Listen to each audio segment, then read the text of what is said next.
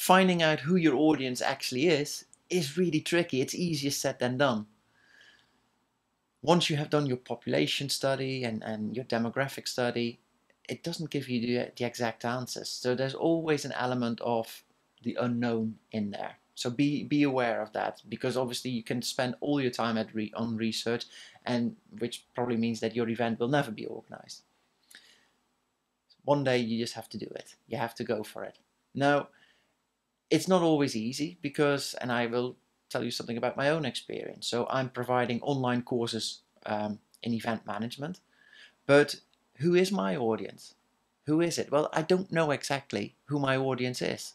I've got an idea looking at my Google Analytics, for example, and looking at the data that is provided by my hosting platform, but it's very generic. I know the majority of my students are based in America, but does that mean I have to discount Indonesia, for example, or should I make it so broad that everyone can enjoy it?